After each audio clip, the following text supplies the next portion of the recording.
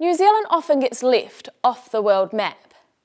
Some New Zealand knowledge you can add to your basket today is that New Zealand has more breweries per capita than the US, UK and Australia. There has been a 64% increase in breweries over the last 5 years. With an increase in breweries and beer festivals, there is no hiding that craft beer is a massive trend at the moment. These craft beers are packed full of flavour. But what is causing this flavour? It's a combination between the malt, yeast, and, most importantly, hops.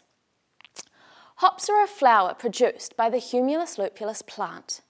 It has been known for decades that they are important for producing the bitterness in the beer, and the science behind this has been well studied. What has had less study is the aroma compounds. Now this is what gives the beer those interesting flavours.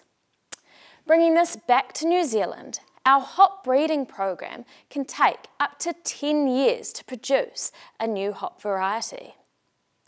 Although the lengthy time, we have been able to produce some very unique cultivars. However, we still produce less than 1% of the world's hops. And that's where I come in. I was fortunate enough to collect my own samples from the Tasman region, where majority of New Zealand hops are grown. Using these samples, I apply a fingerprinting approach to detect as many aroma compounds as possible. Just like the human fingerprint, we can identify how each of the different varieties are unique from one another. So far, I have been able to identify how varieties change depending on where they are grown and at what time they are harvested. So, by piecing together all of this fingerprinting information, we can share this with the hop breeders and farmers. The hop breeders can use this information to create even more unique varieties and hopefully decrease the amount of time it takes to grow more varieties.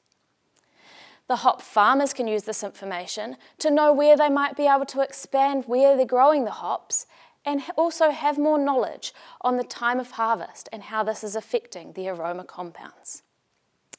By scientifically proving that New Zealand is a fantastic place to grow uniquely flavoured hops and that we can expand where we are growing our hops in New Zealand, we will be able to expand the industry hugely and create a name for ourselves on the hop map.